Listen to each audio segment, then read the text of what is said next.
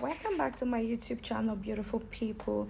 Guys, this is the part 2 video of how to know if your man is cheating on you.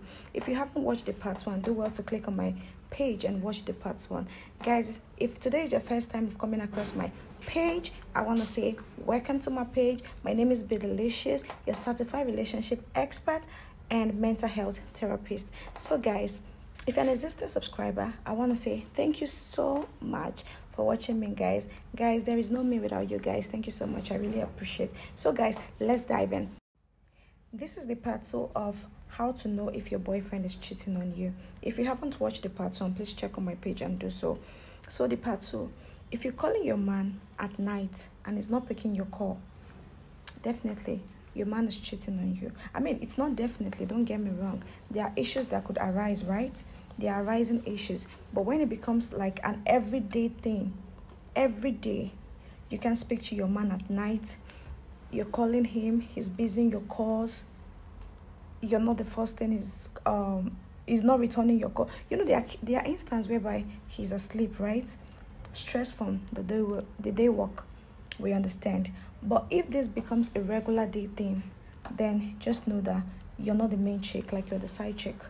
Like he's definitely cheating on you. Number 2,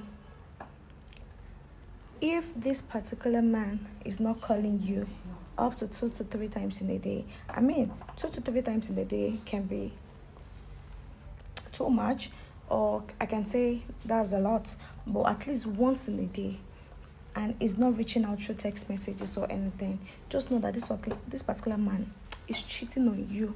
So do the needful.